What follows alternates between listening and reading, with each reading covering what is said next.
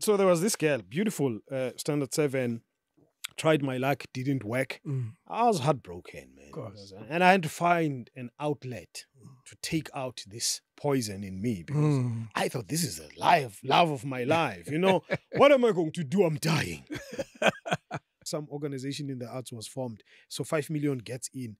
And when 5 million gets in, apparently some fat belly in the music industry says, and he's very serious. It's not like he's joking. This is not a joke. Yeah. 5 meter again. So Tina sidla kuphi la. King David Studio Podcast. Today I have someone who will speak on music. He'll speak on social culture. And as he defines what he does as a writer, I've known him for that long as someone ona walandi pambiritsela tse tsa disonta. Tsa sonta. Yeah. You said it, I didn't. Well, that's what people call. I mean, people bump into you. Bongani Mahlangu, everybody is a writer. And it's that title I'm going to forget, but I'll record it later. Social... A writer and social cultural commentator. What is a social cultural commentator? Well, you see, I found that, you know, people would say you are a music writer. And that sort of boxes you. Yeah. It means you just write about music. And I realized over the years, I don't just write about music. You know, I write about music and I like music that has social cultural commentary in it. Yeah. That's why I will throw, I remember Gloria Bosman at some point posted a Puza Chemisi song, you know, and Gloria says to me, uyawathanda lo maskandi wakho. Says to you. Yeah, he says to me, uyawathanda lo maskandi wakho. Why? What had you done to get that reaction from her? No, that's because I had quoted Puza Chemisi a couple of times, quoted Begumuz Luthuli a couple of times. Okay. Because when you listen to their music, there's a lot of social cultural commentary there. And it's something that speaks to me. Absolutely. So as long as, you see, the music can be nice in terms of vibey and it's cool. You know, I like that OJ's song, I love music just as long as it's groovy. Yeah, that's it. You know, so there must be a groove there. Groove in terms of music, groove in terms of the message, groove in terms of the art. Yeah. You know, so it doesn't matter what genre it is. So that's why you throw me in my piano. I'm like, oh, this is nice. I hung out with a piano artist for a good 30 minutes yesterday in the morning, and they start grooving that early. It was around 10 in the morning, and they were already... nice stuff. They already grooving so early on a Wednesday. Exactly. And then you sit there, and then somebody throws you Frank Sinatra or Sebastian Bach. Jeez. You know. And I always say I don't know much about genres of music. I know a lot about music. Yes, because genres are just genres. Music is music. Genres come and go, you know. Music, it doesn't matter as long as you love music, as long as you feel it and you understand, you can connect with the heart of the artist who was putting that thing together. Irrespective of genre. Irrespective of genre. Music is beautiful. Yeah. Music is beautiful. So I've hung out with you know, jazz guys. Jazz guys. You must be exclusive. I can't afford to be exclusive. Yeah. As a writer, I can't afford to be exclusive because different genres speak a different language about different situations in different places. Absolutely. That's just how music is done. Yeah. And so when you write, it helps when I call it my academic referencing. You know, academics will tell you. No, it's a quote, so and so and so and so. You know, they will make reference to a book and another research. Exactly. Yes. So I do a lot of music referencing in my writing. Yeah. I tried the academic referencing. you know, I found it to be very boring. Yeah. By the way, it's my favorite type of referencing. Yes, academic referencing. I tried it. You know. University stuff, you know, and you do these assignments, and I still like it because according to Bongani Mahlangu, page so and so, article this and that, he says, you know, that South African music is rubbish. However, it has potential. Yeah. And then you carry on. It still works. It has its purpose. You know, it has its purpose. You can't just dismiss it. Of course. It has its purpose even in the way I want to write. You know, I can then go to a formal report and then reference that report. But it's so nice referencing music. Mm. You know, It's unique as well. It's very different. yeah. To say, Anita Baker once said. Exactly. you know, and you just quote a lyric, you know, in your writing and you sound smart. reminds me of that Chris Tucker, what's that movie where he does Barry White? You're my first, my last, yes, my everything. my everything. And it sounds like, oh, this guy is so poetic. And, And the next is referencing. Barry White. So music makes you look like that. Yes. In fact, in Frank Sinatra's book, the writer says, Frank Sinatra said in his music, he said things that guys wanted to say to girls. They just didn't know how to. They just didn't know. So Frank captured it so well. And he also said things that girls wanted to hear. You know? No wonder he became a favorite. You know? So I'm like, you see, music will make you look like you're smart. You know? Or romantic. Yeah, What's your background in terms of your interest in writing? Where did it start? Oh. You know, it happened in I don't even know what 19. I would say in standard 7. Yeah. Yeah. Trying to trace it. Yeah. When you say standard, we already know, right? Yeah. 19 something. Yeah. You know, so it was in 1997. And interestingly enough, it had to do with the girl, you know. What? Yeah, you know about Hannah. It either brings out the worst or the best in you. Yeah. Yeah. You're just not my type. And I used to read a lot of isiZulu novels. Okay. And short stories and poetry. DBZ Ntuli, Ncamisile Makambeni and all that. And I used to like the way they Nolentwana. you know, and I like the way they put words together, and you know, there's this poem and you read and it speaks to a girl, and you're like, I wish I could say this to a girl. So there was this girl, beautiful, standard 7, tried my luck, didn't work. I was heartbroken, man. Of course. And I had to find an outlet to take out this poison in me, because I thought, this is the love of my life. You know, what am I going to do? I'm dying. So I started writing my emotions and feelings about what was going on at the time, and started writing. And I at the time, I didn't notice that I'm a writer. It was just writing because I'm, you know. And at school, composition and letter, I never used to get less than 80%. Yeah. Whether English or isiZulu. Never under 80. So that's why I accuse my isiZulu teacher, because we're still in contact. I accuse him and say, well, now you failed me. You should have told me right there and then to forget about everything. And focus. And focus on writing. I was also mad about radio. Really? Really mad. Wow. I didn't know that. I was mad. I'm still mad about radio. I'm mad about radio. That's why, for me, it's theater of the mind. That's what I know, you know. Because somebody behind the microphone has to create that picture. Writing is more or less the same thing. That's when you true. write, you have to create that picture in the mind of the person who's reading, listening, you know. So, you know, Kansas City, you know.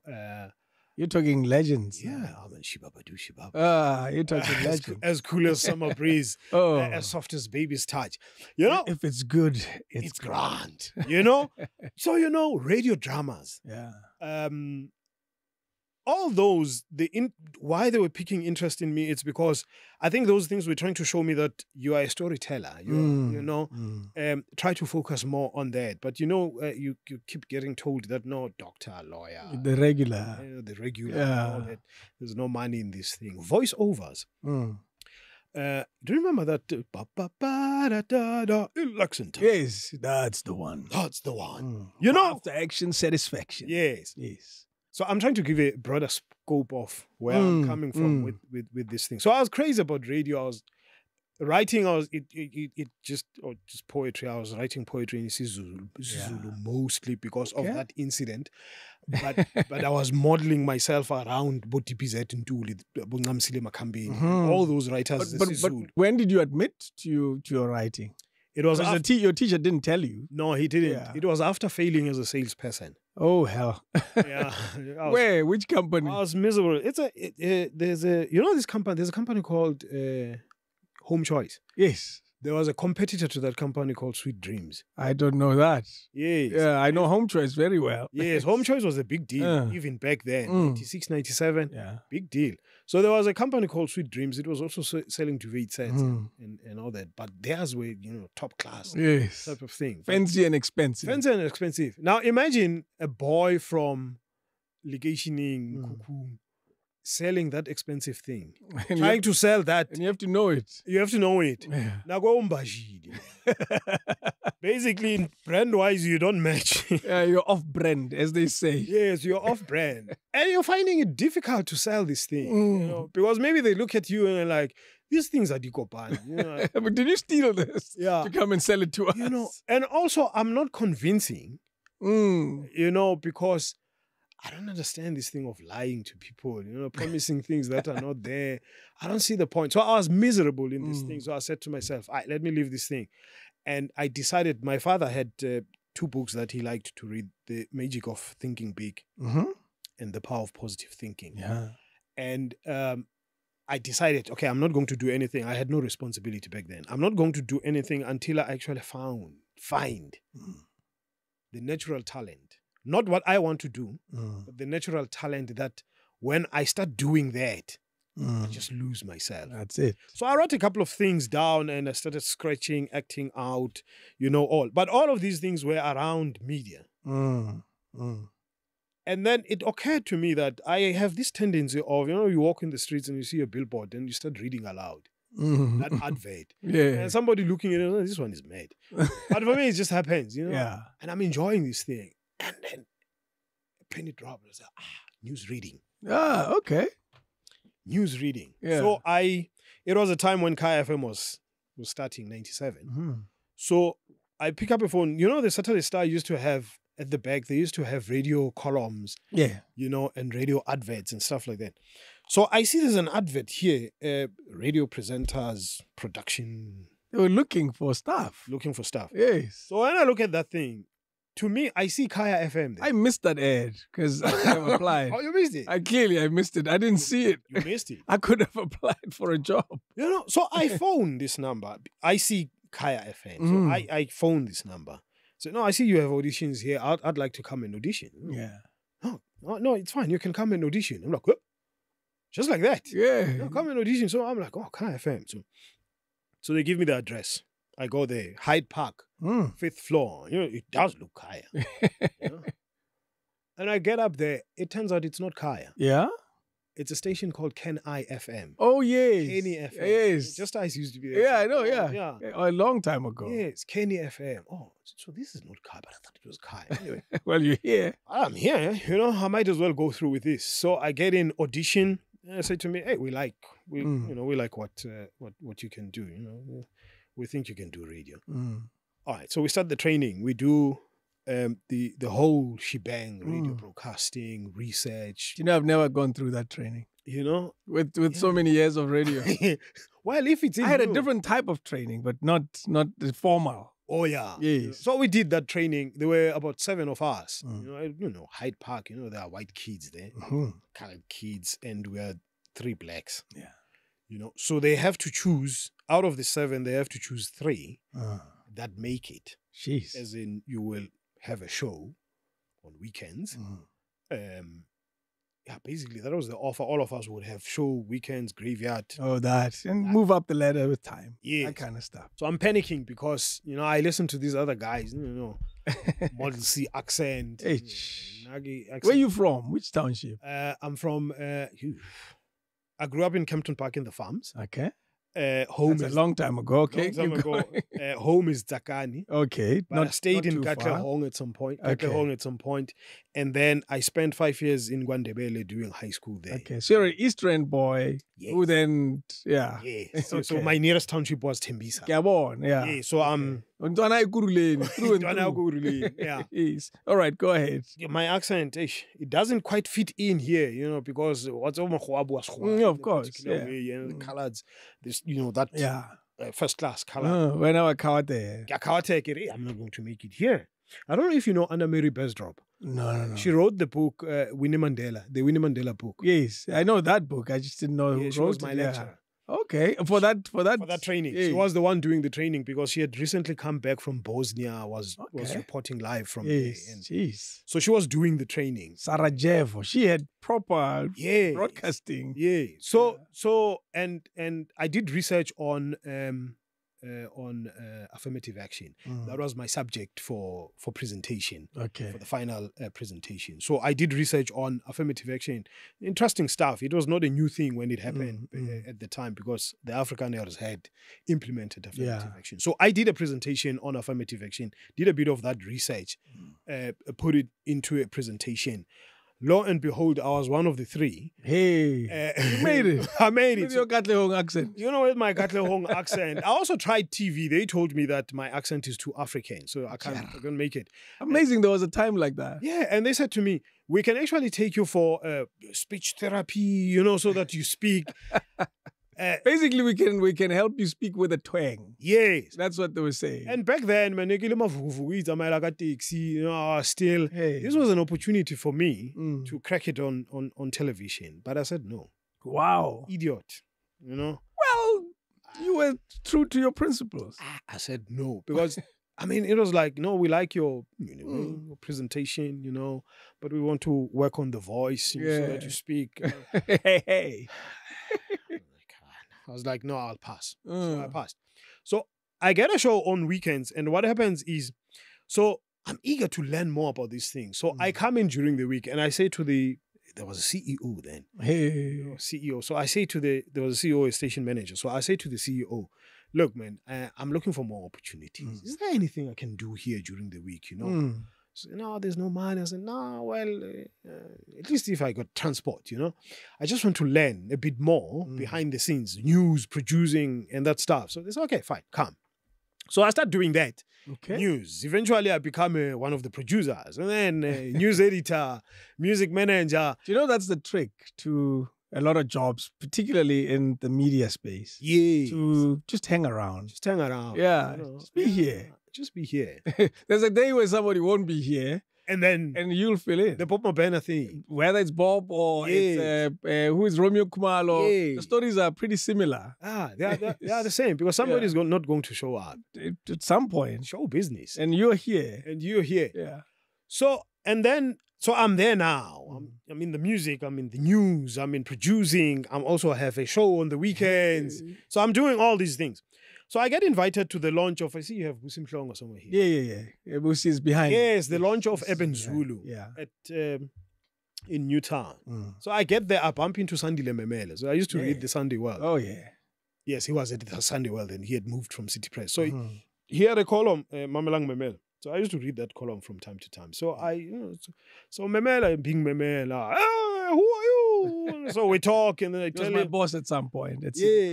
So I tell him what I do. No, I'm on radio, and he says to me, you know what? Because he's got senior writers, there, you know, people from university, writers, serious writers. Yes.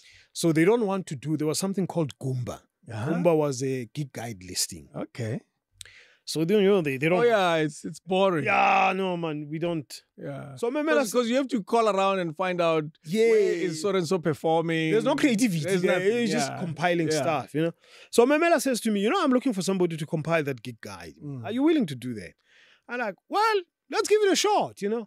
So I give it a shot. But when I'm there and I'm watching these guys, they're writing and all that.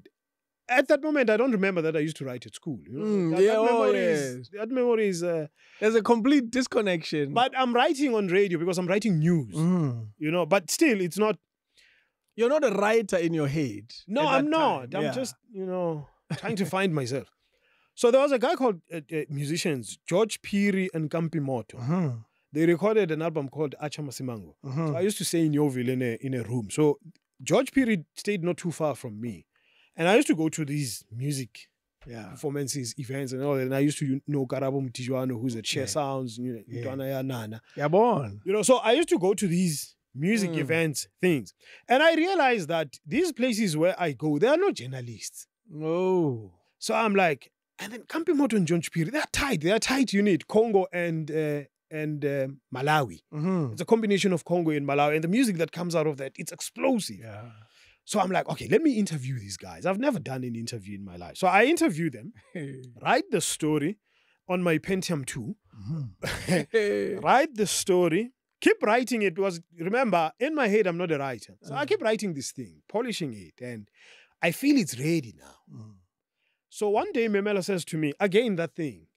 Mamela says to me, Ish, I have a gap. I need a story. H. You see, same. You Yes, said it. I yeah. said it. You have to be there. Yes. She says, do you have anything? I'm like, no, I have this interesting story about Kampimoto and George Piri. They're from Malawi, Congo, and they beautiful music. I've done an interview, done a story. Send it. I send the story. How? Sunday, I look at the story. It's exactly as I wrote it. What? I'm like, oh, okay.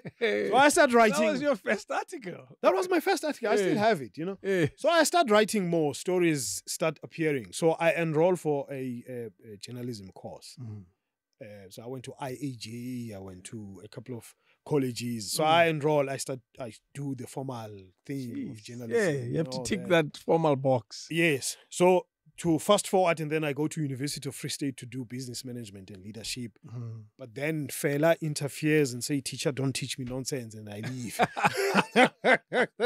You were influenced by a musician. You see this thing of quoting musicians. You can't teach. So I leave because I had an altercation with an economics lecturer. Yeah. We're discussing economics, and then I mentioned something about apartheid, how the apartheid nationalist government used to have a big say in the economy of the country. Mhm. Because I was arguing the point that you cannot separate economics and politics. These things go hand in hand. True. Politics have a lot to do, influence a lot of economic moves in the country. So the lecturer says to me, I'm not interested in politics, and this is what I'm saying. This is what's going to happen. And I'm like, no, I didn't come here for this. And this is now post-apartheid. Yeah, this is now. now. This is Yes. now. Yeah, but what lecture is that? University ke le Makgalaba, Yes. So this is what 2015, 16, Yeah. somewhere there. Yeah. So my mind is already polluted With all sorts of stuff. because I've read a lot. Uh-huh. So I'm going there with too much stuff in my head. Mm. In that I'm not just going to take what you give me because I know something else. Yeah. I had a little argument with the marketing teacher Mm. who You was. just knew too much. Don't look at man in class. Wa bona, di Grootman di a hloka. Mara ka fela we were Grootmans. I was actually Okay. younger there. Yes. Msebenzi one at some point was part of the class. Wow, listen to that. I'm name dropping now. I always hear people, Wilson goes names drop a lot. Yeah, Charles Barkley. So I'm name dropping. Funny.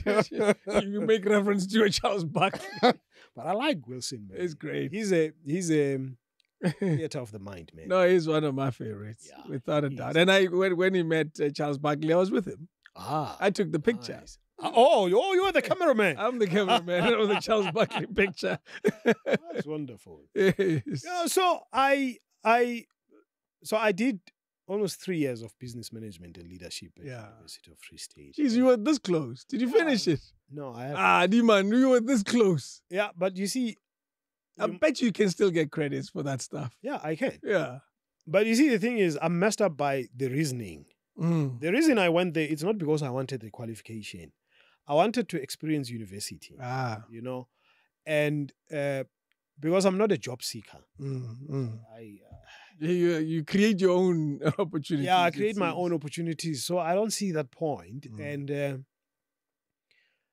writing I do every day. So I teach myself writing every day. So it changes every time. And so I was at that space where I just wanted to understand the business element of things and get a grasp of what's going on there. So I had reached a point where I thought, I don't think there's much I can still learn in this thing.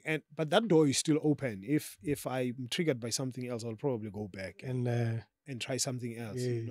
But I'm not doing it for a job or anything. I'm just doing it for fun because I like reading. And I like learning from different spaces, because it enhances my storytelling. That's true. We have diverse references. Yes, I have diverse references. So that's why I say I'm a social cultural commentator. Yeah. Because I pick up a psychology book now and read that until the end.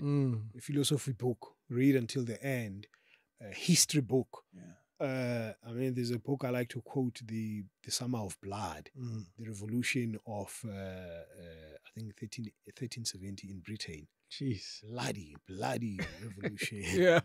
So I read broadly, Yeah. but I love music. So you found a way to bring your passion for writing and your passion for music together. Yes. And that's the stories you've been telling Yes. for quite a while now. Yeah, for quite some time. So as I say, I mean, it's over 25 years now that I've been doing this thing. So I've reached a point where I write the way I want to write. So Steve Biko now also messed me up. I write what I like. I write what I like, when I feel like, and what I like about. So if you go, Telela nje lo. no, it's just, It sounds like it's like, if he writes what he likes when he feels like. it's freedom of expression. We are Yes. creatives, and when you have that opportunity, look, I had a mini health scare last year, right at the height of COVID. Jeez. And I spent about 2 weeks. You see, I'm telling you this for the first time in public. I had a mini health scare. I spent 2 weeks in hospital. And at that time, during that 2 years, 2 weeks. 2 years, 2 weeks. Yeah. During that 2 weeks, I had never been so peaceful in my life. Ooh. Nothing mattered. Yet it was called a health scare. Yeah. But you were. No, it was a mild heart attack, not heart attack, but stroke. Shoo. But I was at peace. Why was that the case? Nothing mattered. What brought about that peace? I worry too much. About? You know that song, you worry too much, don't give up. I worry too much about a lot of things that happen around me, that happen in this country. And there's a lot to worry about. There's a lot. And at that point, it dawned on me that I'm killing myself by worrying about things that actually have nothing to do with me. No. Well, maybe they have nothing to do with me, but as a writer, as a medium, I see it, I feel it as a duty to try and reflect on these things, to say, but hang on, this is not right. The classic example will be the story of the National Arts Council. Yeah. That you write extensively on that subject. I've already written about 15 stories on the National Arts Council you write extensively in less than 2 months. They would probably think Jiman are bad. And it has nothing to do with that. For me, it pains me when people who claim that they have the interests of artists at heart, they use the name of artist to loot the artist. Because there's money that goes into the National Arts Council to try and help improve the lives of artists. Yeah. Be it whatever they want to present in a community, be it a production, whatever it is, So that money is there for that. But you have people there who seem to think that they are doing artists a favor. Yeah. When they're actually not. And for me, it touches me in my studio because I see myself as an artist. And I hang around with artists. And I listen to their stories, the struggles that they go through, which they should not be going through. And I think it takes us to why you called me. Yeah. Because we're told that the music business in this country is in decline. True. Well, it's not. The recording, let me say, the distribution of CDs is in decline. It's naturally. It's dead. Technology that's changed. Transformation has come in. The space has moved into digital now. Record companies have their hands in that pie of digital distribution of music. Yeah. So there's no death there. They continue to make money in that space. So that's why they also bought a lot of these small independent companies. So they have a huge catalog now. So the artists who say they are not recording more now, it's not because the industry is declining. The managers have a huge catalog of stuff that they've bought. Now they want to make money out of that stuff that they have before you add. Give me a scenario. Because you and I have been around long enough to remember the Kwaito era. Yes. And what was happening then, and then fast forward to what had happened in hip hop and so forth and so forth. And now we're dealing with a Mapiano scenario. Yes. Give me a scenario of what was happening then when we had Saratainment, and we had Kana King, Atham Africa, and 999, and all of those things. Kalawa was the beginning of Kalawa. And there were small little companies. Exactly, there you go. Hugh Masekela, remember Bula and all of that. Chisa. Yes. Give me a scenario of that time when opening a record label seemed relatively easy. There were many. and what has happened then in relation to this to the example you just gave now when you said it's a collection of them now in one pot instead of hundreds of them all over the place. Well, you still have a lot of independence. It's just that they're not in the mainstream. There's a guy I was talking to from Pretoria. It's called Bonafide Bill. Yeah. Does hip hop and he's quite tight music, you know. And he's doing his thing, you know. There are many others who are doing his thing, their thing. And just because the system, it's like the informal traders. Just because the system cannot detect them, it means they don't exist. It means they don't exist, but they exist. There are a lot of independents out there. It's just that they are smaller, they are struggling. You know, it's not like, because remember, when you talk about Kalawa, Bula, 999, all of those guys. So those were the three. There was a focus on that. You must also remember that thing happened at a time when Black economic empowerment was a big deal. You know, so record companies had to be seen to be, you know, that type of thing. So it was relevant at that point. If you look at now, Black economic empowerment is a dying thing. I mean, the DA talks about scrapping BEE, and they still hope to get votes. Anyway, different subject. They talk about scrapping that. Yeah, there's not much excitement or defense of Black economic empowerment from the side where you would expect it to come from. You know, so it's no longer an in thing, Black economy. I don't know what is the in thing now. You know? What is the in thing? Let's spend a minute on this. There must be something. But what is the in thing? It seemed to have fallen away. What is the in thing? What is the narrative? Especially in business. Yeah. In terms of the empowerment. Of a black man. Of a black man. And woman. Because the EFF has been talking about economic liberation in our lifetime. They seem to be the only ones who talk about that. The ANC Youth League from time to time seem to, you know, but it's not as strong in such a way that it's moving towards government policy. Of course, from time to time, the president will say something about it, but there's no follow through. You know, it's like the policies of the ANC. So there's no general common narrative. Yes. That rings in everyone's head, like during that time when those small businesses were exactly. Remember, and then we had, and then the African Renaissance of Thabo Mbeki came in to further sort of, you know, prop up that Black economic empowerment thing. So the radical economic transformation came with Zuma, and we know what it's defined as now. You know, you're right in saying you almost wonder what is the narrative now. Yes, you know, because that now because since Ramaphosa came in, so we were fed the 9 wasted years, and Tumamina. And you sit now like, okay, what is actually happening now? What is this administration pushing? You can pick a few things, but there's no collective narrative, especially where the empowerment of absolutely the previously disadvantaged. Because with Zuma there was industrialization of black people and so forth. Yeah, we want to make black industrialists, and those are words that came out of that. It looks like now we were just overshadowed by the state capture. Of course, it has been dominating. We get distracted. We're human. So the music is still there. The music will always be there. What happens is there are certain waves that change.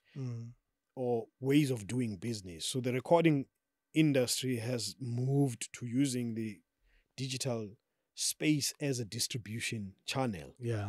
There's a movie called Alcante. Jennifer Lopez is one of the lead actors there. And what's his name? Not Tony Bennett, but as short as Tony Bennett. Who's that? He was actually Jennifer Lopez's actual wife. Mark Anthony. Husband. Yeah, Mark Anthony. Yes. Okay. So they are co-starring in this film. Alcante is about a big star from Latin America. Okay. Who makes it big in America. It's based on a true story. Makes it big, especially within the Latin American community. He becomes big, you know. And there's somewhere, just to get to the point, there's somewhere in the film where, because he was big, and now he's out of the spotlight. Is it because of time or he's in a different place? Now, this is how he captures it. He says, well, it's the wave, man. It's the wave. There's a new wave. Yeah. We were the wave. Now that wave has passed. There's a new wave. But the music is always there. It's the wave that comes and goes. So we had a township pop wave, which was called, unfortunately, bubblegum. Bubblegum. It was a wave that came and then it left, and then the Kwaito wave came and left. The Gom wave came and left. The Mapiano wave is now. So what's the next wave? Let us ride this one. Because the music is there. That's what I'm saying. Let us ride this one.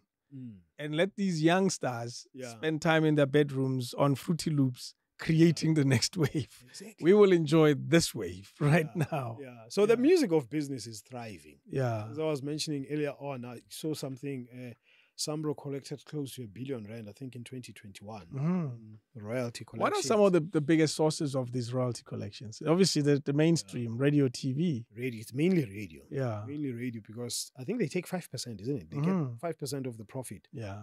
And we know Highfield is the one that makes the most money. And well, Prime Media and many others. Yes, over R1 billion. So 5% of that is quite...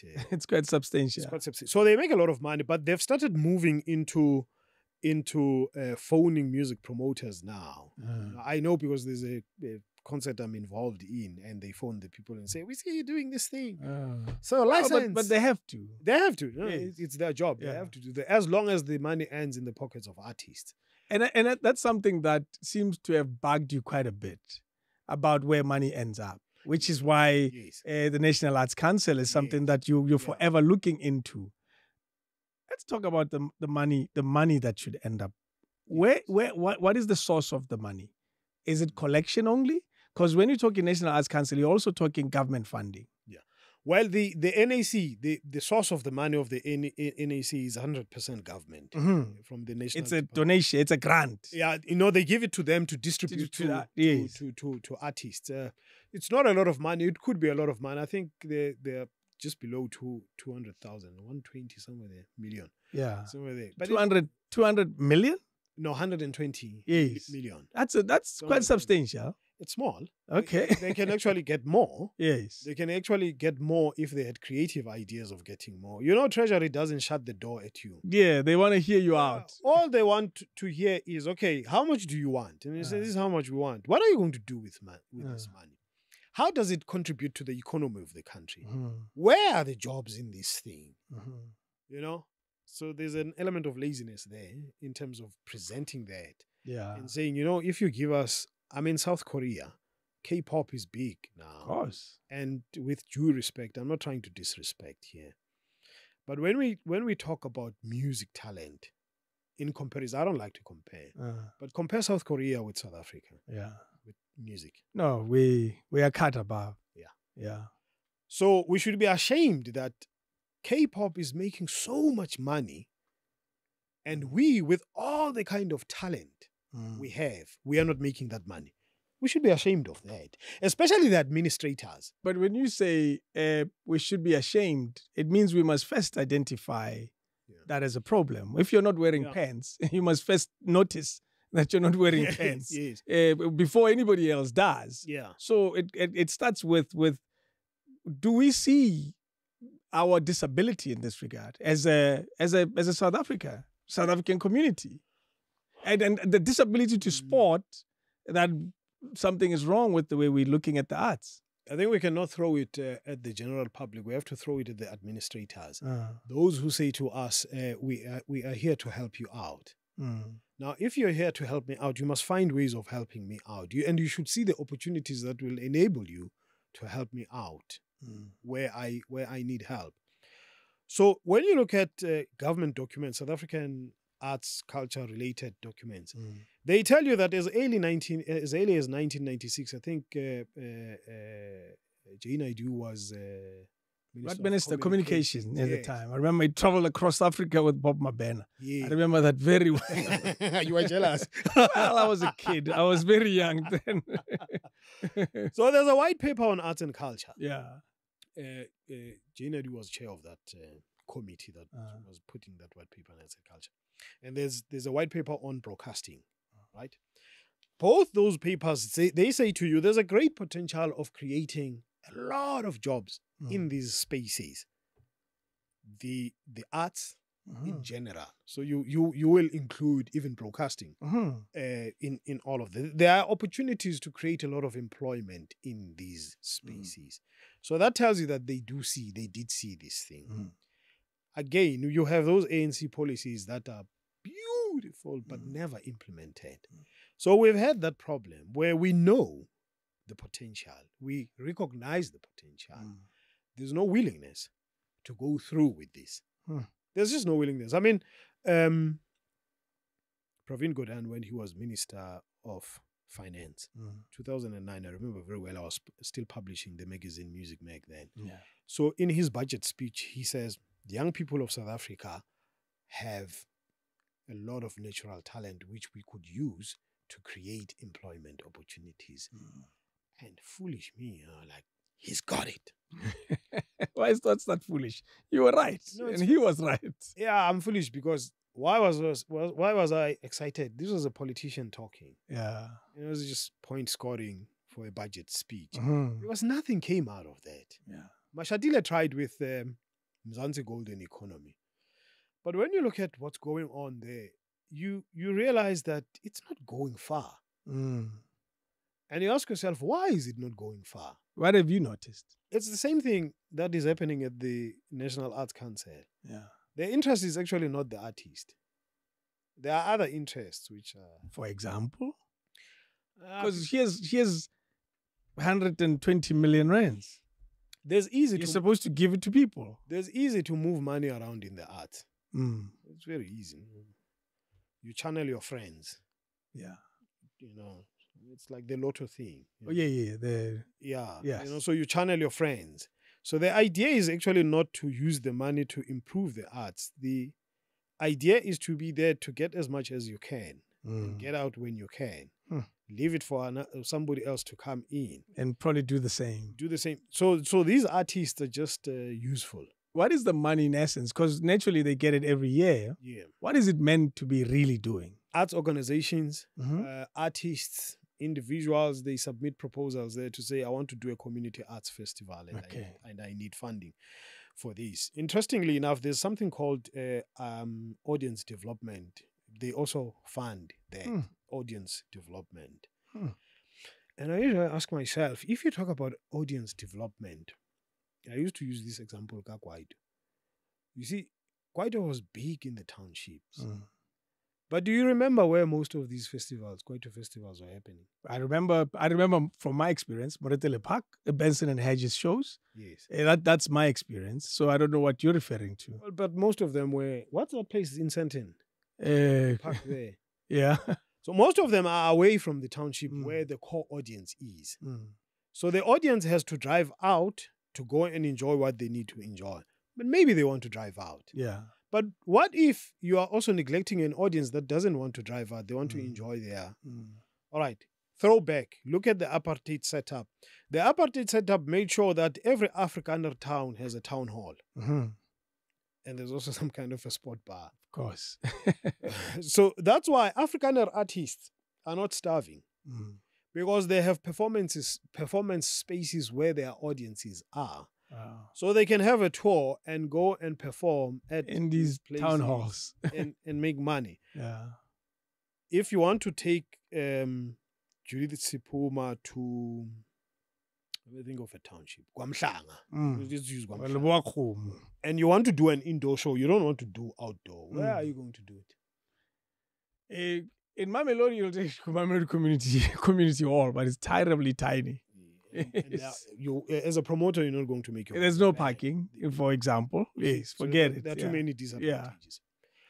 So we know the majority is black. We know the most talented in arts are black. So automatically you should tell us the audience is mostly in the townships. That's for sure. Right?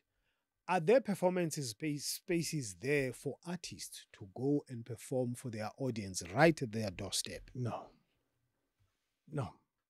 Soweto Theatre, but that's one in a million. It's just one. When they built Soweto Theatre, I said, oh, wonderful. Why don't you replicate that? 100,000 times. Yeah, replicate. You can. Yes, because you can build more of these things. So that a Zama Jobe can say, I'm doing a township tour. By the end of that tour, they've generated enough income that they can stay home. Remember in the 80s and early 1990s, Anita Baker, let me use Shadi because I love Shadi. Yeah. So Shadi will come with an album, the group Shadi will come with an album, and they will do a tour of that album. So it will be a 2-year, 3-year tour. And after that 2-year, 3-year tour, you don't hear about them for the next 4 years, 5 years. And then come with another album. And you sit there like, I wonder what they're doing. They're cooking, you know. But they can afford to stay 4 years because they've worked 2-3 years. And in that 2-3 years, they've generated enough income to sustain them for another while. Yeah. You know, so they can afford to perfect their art in that time, to try out different songs, different things. When they come out, they come up with an album and say, oh, you know, this is beautiful. So to cut the long story short, is the environment is not conducive for artists to thrive in South Africa. It's far from, you know, I would say maybe it's 60%. I don't know, not even 60%, maybe 40%. It's not conducive for an artist, because where do artists make their money? Especially performing artists. You make your money from performing. Performing your work. That's where you make your money. More now than ever. More than ever. Because record sales are what they become, you know, with digital downloads. Exactly. Yeah, so you're likely to make your money. You become famous so you can perform on stage and make cash. You know? Yeah. So you look at those things. So the National Arts Council has to be involved in audience development. But for you to develop audiences, you have to have sufficient suitable spaces in where you develop this audience. You know, proper acoustics and all of that, so that the professional artists feel comfortable to perform there. It's not going to compromise their quality and their sound. That they will give to the audience. So you see all those things. With all this talent that we have, we should, you know, where is the unemployment rate now? Is it 24? We lose track because it changes like the petrol price. With the kind of talent we have, we should not be at that percentage. Particularly youth unemployment. Yes, because that's where this talent is brimming. Exactly. Yeah. We should not be at that 34%. Because a whole lot of young people could be involved in this economy of the arts. There are workshops we're doing in prison now, arts workshops. And one part of the workshop is film production. Yeah. Right? So when you go there and you ask these kids to say, okay, we have these arts workshops, we have film, we have dance, we have music, we have theater, we have visual art, we have fashion design, sewing, right? Those that come for theater drama, most of them want to act. So we deliberately brought film production. Yeah. So the film production guy says, okay, let me explain to you the film production, the behind the scenes of stuff, and say, these are the jobs in film production. And it's actually more sustainable than being in front of camera because you have multiple opportunities to, you know. So suddenly these young, mostly young men, are like, oh, you know, so they learn the technical stuff of the sector. You know, so you also have the administration where jobs are created there, you know. PR, producers, and all of the accountants and all that. So there's a whole lot of, it's just artists. And in front of the camera, as it's called. Exactly. Yeah. So there are a lot of jobs that should be created in this space, and they are not created because the money is not going where it's supposed to go in terms of do they return the money back or it disappears? No, they I return back as in treasury. Sorry, we didn't have enough time to use this. And I'm being very politically correct. Yeah. We didn't have enough time to use this money this year. We have that 120 you gave us. Yeah. You can have it back. It should not even happen that you return money. Yeah. To government. That's why I'm asking if it happens. There's so much need for it. Of course. It should not.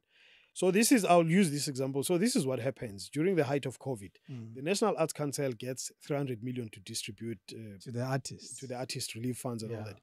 So they get a lot of applications and they come out and say, hey, we've run out of money, right? So we can't give more money. Yeah. How? Jiggy, we read a story. I get information, you know, like undeniable information that says there was 60 million rand. Somewhere, 60 million rand, that was not distributed. and they were saying, we don't have money. Yo. How heartless can you be? Mm. Right at the time when a lot of artists were not working. We're not working for a long time. And they were knocking at your door, knock. Not only were they knocking, they were striking. Yeah. They were making noise. They were sleeping outside. there. Yes. Everybody knows that. Yes. And you say, we don't have money.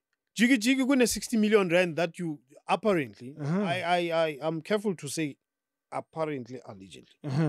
But I have a sworn affidavit that confirms that there was such money. Yeah. And it moved. Apparently it was moved to the South African Reserve Bank. Whoa. Why would you move 60 million rand into the South African Reserve Bank when artists were saying we are hungry and you told them that there's no money? It just drives me bonkers. Has anyone answered those very important questions? Well, you try to be a good journalist. So you send questions, you even phone, you don't get answers because they think you're a lunatic, Most probably, I say, this lunatic, who does he think he is? Yes. We're running our show here, we're doing our thing, and he wants to spoil the fun for us. We will do things the way we want to do because they've always been doing things the way they want to do them, especially where artists are concerned, because I think they think it's a playground where they can play and do whatever they want to do, because most artists are really not interested in administration. They just want to perform and be creative. Yeah, and be creative. So these administration things, it just tires them. So they use that loophole to loot. Yeah. They won't see. They won't see. Let's just do our thing and all that. So it drives you mad. Yes. When you know the potential of South African art. Yes. I don't know if you know this information. There's an organization in the US. It's called the Entertainment Industry Coalition. Okay. It lobbies for show business there in business terms. You know that South Korea, that's why K-pop is so big. South Korea since 1962 were insisting on 100% South Korean music and film in their spaces. It was a policy by their leaders who decided we are going to prioritize who and what we are. That's why today South Korea dominate Southeast Asia with soapies, music, entertainment. It was a clear decision. Yeah, because they invested a lot in that. They poured in a lot of money into the thing because they believed it will work. And as I said, I'm not trying hunyata South Korea. But when it comes to talent, look at South Africa, man. Yeah. Look at South Africa. Imagine if we had a leadership that acknowledged that there's a potential here for economic liberation. I often use the example of, imagine if it was not for music, where would Phuzekemi see Rebecca Malope, Nothembi Mkhwebane, where would Mduma Silela be? Arthur Mafuka. The list is long. The list is long. Yeah. Most of them are living comfortable lives, and it's thanks to this space. Now, imagine how many people you can economically liberate out of the art if you decided to take your personal issues out of it and really invest in this thing. Of course, you have to be paid. You get paid a salary to do that. To administer. And I don't think there's anything wrong if you also want to do something on the side, as long as you are fair in doing it and there's no, Do nothing on the side. I say do nothing. No, do what you want to do on the side. Just don't disadvantage other kids. Yes, while you're doing that stuff. While you're doing that stuff. When I say do other stuff on the side, I mean, you see an opportunity that you want to do legitimately. Yeah. Take that opportunity as long as you are not disadvantaging people that you're supposed to serve. The money that's money that's raised from royalties. You spoke of billions. Yeah, almost $1 billion. Yes. Does it end up in the right hands? Because I've heard of lots of money that's just sitting. Yeah. I don't know how true this is. I'm mentioning literally like a rumor. I'm throwing it out like a rumor.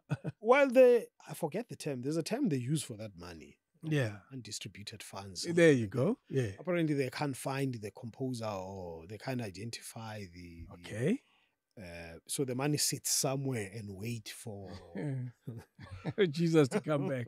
And wait for people to come and claim the money. This year, what they did is they also published a list of people of Okay. royalties. I think it was last year or early this year. A list of artists that they can't find or something like that they can't get in touch of, which was a positive move. I think Absolutely. something that they should have done all along. Try to find these people and say, hey, we've got your money, daughter. Yes. Zilele, Yes. collect your money. 80 million. So Yes. that's called serving your clientele. Mm. If they are not coming, go to them. Yes. Because you are generating money on their behalf. Your survival is dependent on On serving them. serving them and their survival. Yeah. So it's in your interest to look for them and say, hey, ndoda sine 20,000 yakho. Zwakala namaphepha akha grand sokugaya inyuku yakho. Uqhubeke utshune ispan sakho so that we collect more and you That's make it. more. That's Yeah. what they should be doing. Yeah. That's what they should have done. They should have not come up with this thing of, there's not, people are not claiming we'll put this money here and just continue as if nothing happened. And that's carried on for a long, long time. Yeah, it carried because the interest of the artist is not there.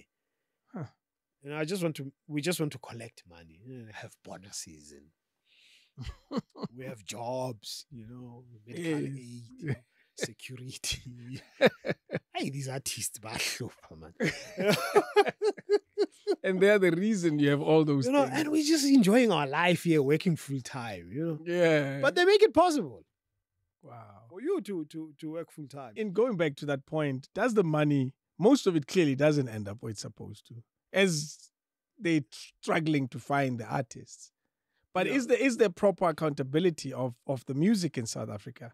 Is there proper accountability of a young man in a studio, in a bedroom, wrote a song, got it registered properly, and is it monitored properly? All of those small details that have to do with me, David, playing a song on the radio today, and does that information ends up properly filtering through to the artist that your song was played on 2000 this morning, and you made 20 cents. I wonder if the system has improved. I know there are companies that track who played what when. But I know that's abroad. I don't know if we have it here. Yeah. So the last time I checked here, Samro relies on Radio 2000 to send them a sheet of what That's they true. played. Yes, I know that. So if Radio 2000 doesn't do that, what happens? The artist loses. And in terms of live performances, because whenever there's a live performance, that's why they are approaching music promoters now. There's a sheet that has to be filled in to say these are the songs that were performed, so that whatever was collected in licensing rights there, it's paid to the appropriate people. So that used to happen a lot without those forms being filled in. So I see this proactiveness now. I think we must applaud Samro. That there's something. Yeah, I see that proactiveness now where they phone promoters and say, we see you are having a festival. Do you know that the festival has to be licensed, and you go and meet them and they explain the whole thing. And then they give you this form and say, you have to list the music that you've played. At least there's proactiveness there. There's another one, and I was telling you earlier, I opened a shop once and I suddenly got a call from, and people say you must pay for the music you play in your shop. Yeah. Like, really? I didn't know. But that, I think they're doing a good job. Yes. They should have been doing that a lot in the past. And let's hope they give the artist to the money. The money to the artist. Exactly. Let's hope it ends in the pockets of artists. Here's another one that has always been a nag for me about us South Africans and how we see our legends. Yeah. When I started this podcast was about documenting people's stories. Yes. Yeah. And we lose a lot of people. That's just life. You're guaranteed to die at some point. Yeah. And you lose artists whose contribution not only to the politics of South Africa, but also to the arts of South Africa, who have defined culture in some form in their little corner. And I always wonder, and I say that I feel we don't honor them enough, and maybe in a form of one concert and we move on, but even that doesn't seem to happen. And what has been your findings with regards to this small little challenge of saying, here's a Hugh Masekela, concert where we're honoring his time and his life in South Africa, and it's based at some state theater, and it's a week-long event where people can come and watch it and so forth. What's been your finding? We are event-driven people, from one event to the next. Like we there's a music conference I attended early this year, and I suppose I was one of the oldest people there. I liked what the young people were saying there in terms of those are who are behind the scenes now in the music business. And one of them said, the music does sell, but what keeps the music selling is the stories behind the music. Well, I hear you do this a lot on your show. When the song was recorded, Just Ice does that a lot. You give a those stories sell music, continuously sell music. Because suddenly somebody can connect with the song. They loved the song, but the story makes them even more connected to the song. So what we are not doing, which is one of the best ways of honoring artists, what we are not doing in South Africa is to document the stories behind the music. I try to do that with Music Mag. So I'll speak to Paul Hanma and say, meeting of the woman, tell me the story behind this song. So I did a bit of those. And I thought, because I was getting funding from Mino, which was the National Arts Council was also contributing there. But it was mostly a Norwegian thing. So the money was coming from the Norwegians, mostly. So Music Mag got a bit of funding to do that, And my hope, because I had started Music Mag inspired by by a magazine from Britain. They had done an entire magazine on a group called The Smiths. I didn't know that group. But for me, because I love music, so I see this magazine, The Smiths, and the entire magazine is about this group. And it's like, who are these guys? For them to get an entire magazine. Yes. So I look at this thing and like, this is very interesting. You don't wait for a book. Yes. You put an entire magazine on a band. So the very first Music Mag was on Stimela. Wow. So half of that magazine was about Stimela. So I'd spoken to all the different members of the band Stimela. It's one of the ways of honoring them by documenting the story behind the band. What is it all about? What is the music all about? Because that also gives David Mashabela some information to use on his show. That's it, yeah. Radio, television people to also use. So we are feeding off each other. But it doesn't seem there's an appetite to fund those kind of things because, as I said, I'm not looking for a job. I'm just an independent guy who tries to do this and that. I don't have the money to focus on these things. I have bills to pay, True. Kids have. So sometimes these things, I will do them and sometimes it looks like I'm not consistent, but it's because I have to pay the bill. And I have to do that which give me the money to pay the bills. Yeah. Because what I do where the art is concerned has nothing to do, for me, it has nothing to do with becoming rich or generating money. If it does generate money, good. Yeah. And I'm not saying I should not, but I can't force it to generate money. Because the purpose of me doing this is to tell the story. That's the primary purpose. But as a holistic culture of honoring, a culture of celebrating the greats before us, not only by sampling their melodies and their words, but by I was in Brazil once, and I was in Sao Paulo. Banks, I don't know which particular bank, had an arts exhibition, but it was about musicians. Yes. And these are musicians I don't know. These are musicians who sing in a language I don't understand, and I've never heard of them. But I was impressed to walk through that exhibition to see that this is music related. Yes. And they're honoring past and current musicians at the same time. And I remember thinking, such a simple idea to implement in South Africa because our history musically is extremely rich. Very rich. It's not something we have to search really hard for. You look through my walls here, you have enough references of the musicians that I'm speaking of, some past and some current. Yes. And that's why I wonder, as a state of mind of South Africans, which obviously filters through very clearly in how government administers this thing as well.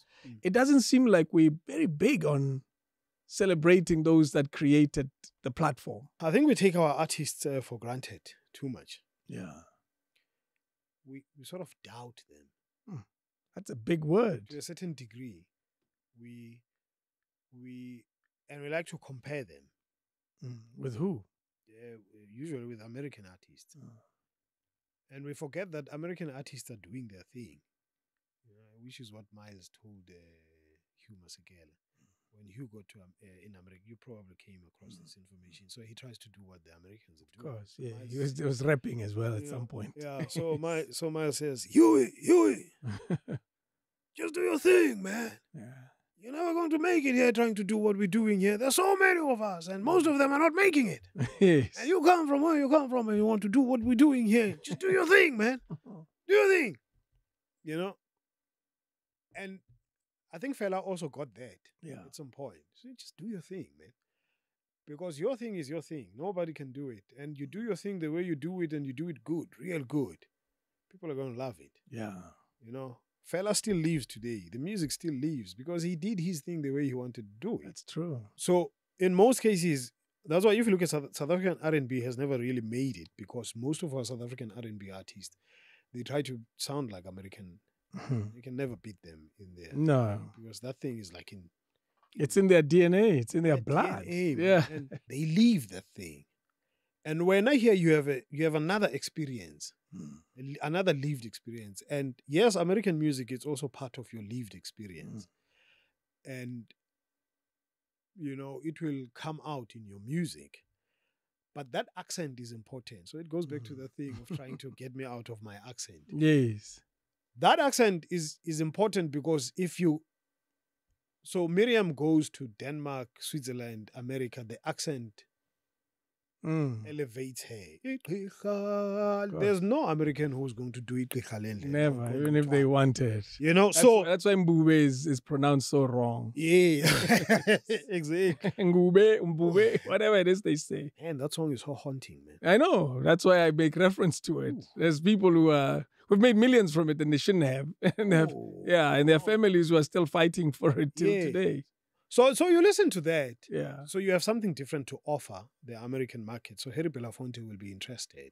Jay-Z will be interested. That's why Harry Belafonte has music with Miriam Makeba. Yes.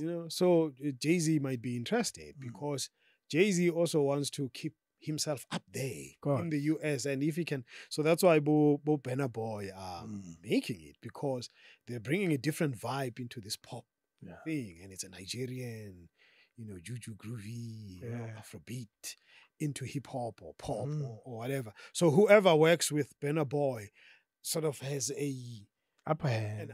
Yes. Yeah.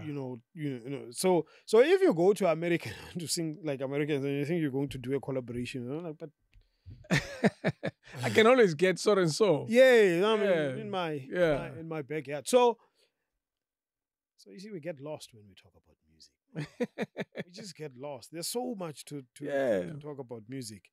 For me, something that I've always appreciated about what the Americans have done, which is a clear demonstration of what we can do as well, is the ability to export culture across the world. K-pop is a perfect example of that, because K-pop, if you look at it, it steals from the boy band culture that the Americans did so well. Yes, exactly. And they did so well and then dropped it. And then the K-pop guys said, this is cool.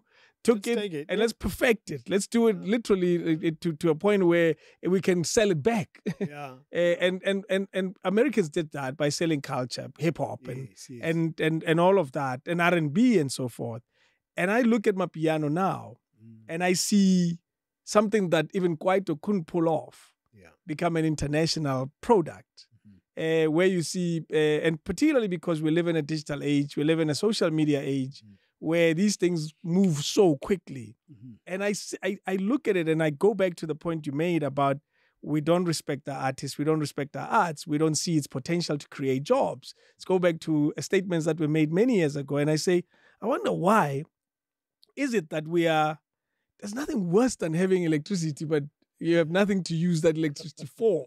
You don't have a kettle, you don't have anything. And yet there's power in your wall. And I feel that's the problem that we are facing right now. What do you say to these tiny dynamics that we seem to be having? The worst thing about having had talent is when you're too old to use it and the time has passed, or the wave is gone, using that reference. Yes, the wave is gone. Yeah. I think what makes America work is the American dream. So they work towards the American dream.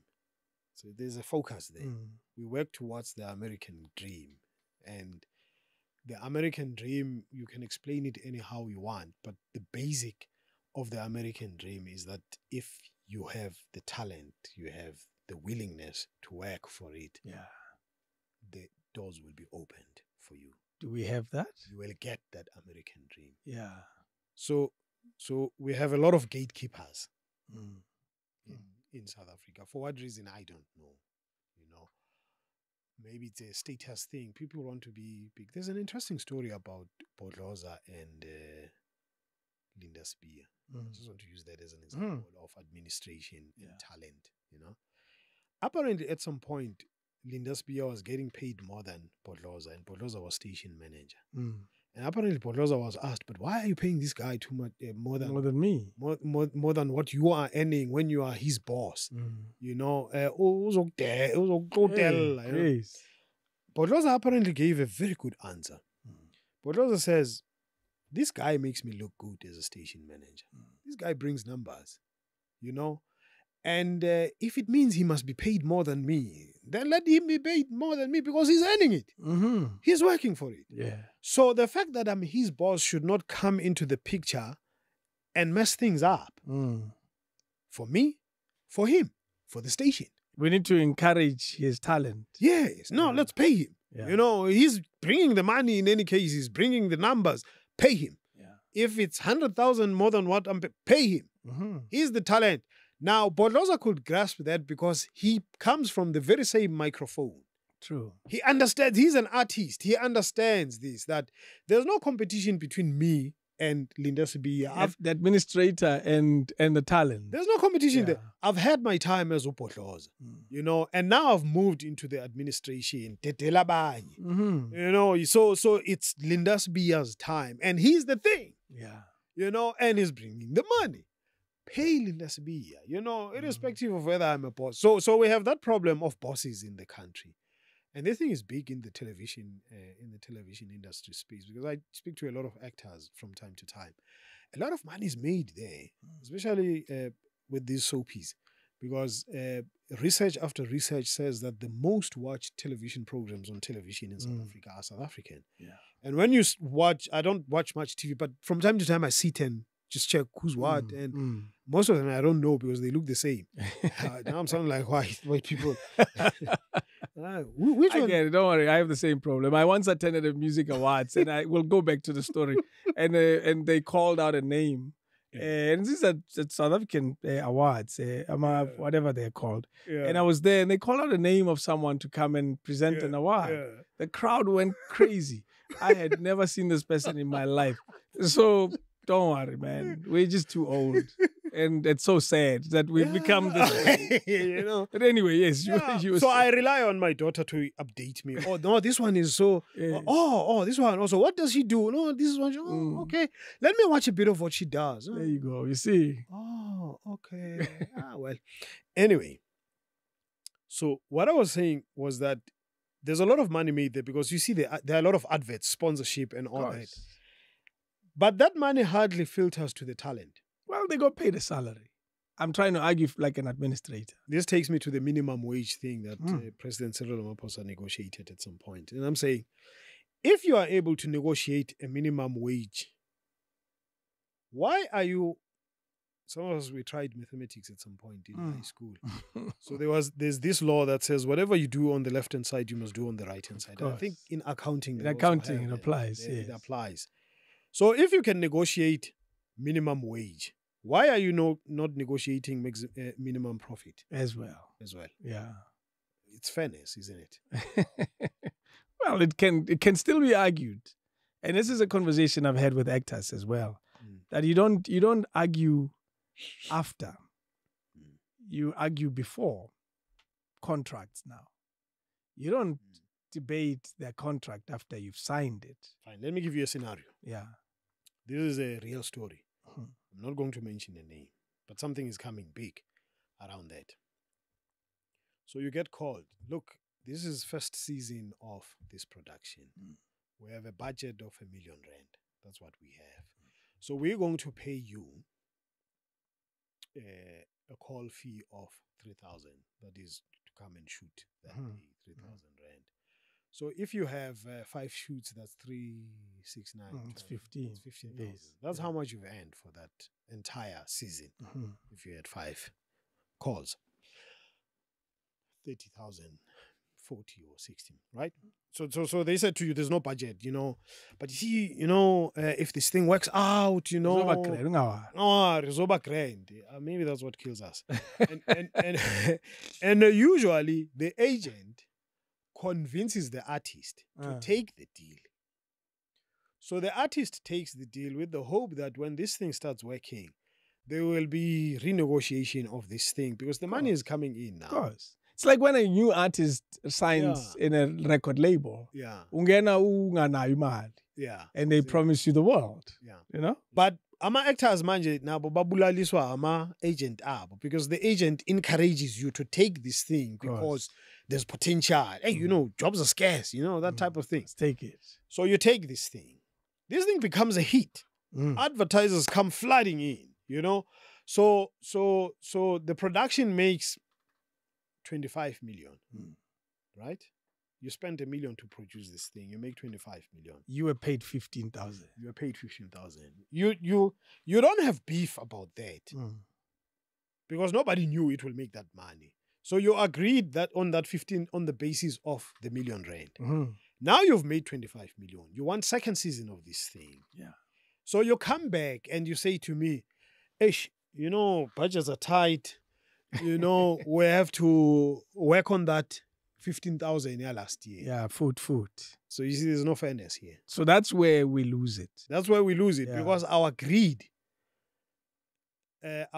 comes in our way, and also the attitude, the disrespect of artists. But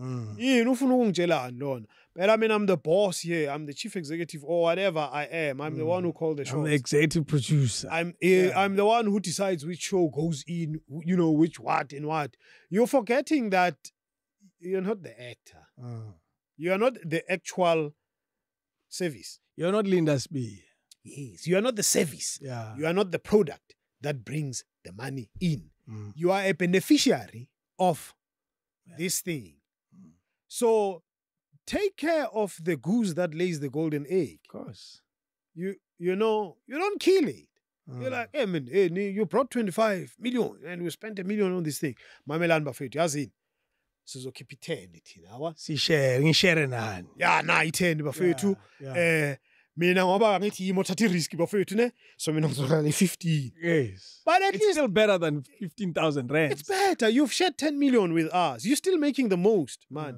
And you stand an opportunity to make 50 million or 100 million on this thing because now, remember, as much as I was doing this thing out of passion, now I'm further motivated by the fact that I'm earning a decent income out of this thing.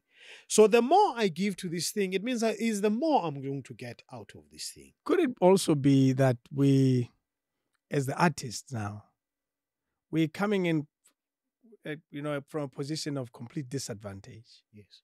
Well, we walk in literally with nothing. And we've been looking for opportunities for so long. We've knocked on so many doors, and here's this one. Yeah. And you get that 15,000, and you've created debts because life happens. You have to live. Yeah. This 15,000 is going to solve your problems. Fine, it's short term, but it's going to solve your problems. And now, next season, your problems are worse because, now you're a star. Yes. And you're still in a taxi. Now you're big. And people are asking, why was it taxi? You know what I mean? Yeah. And now you, or you bought a small car to avoid the taxi and created a debt because we call it buying, but it's not buying. You are kolota. And now you're facing new circumstances that are pushing you back to that table where you will not be seated here, but you'll be taking what they drop on the floor. Yeah. And maybe that's also a challenge because I don't even know how one would solve that. But you solve it from the perspective of the same administrators, the same producers, to have a kind heart of saying, you're the star. The Podloza scenario, you're the star. I have to see you as a star. Yeah. And that's why I ask, with the scenario you've painted, could it be that we just too poor to voice is so loud enough that we're saying, like generations during that time when they said, to hell with this.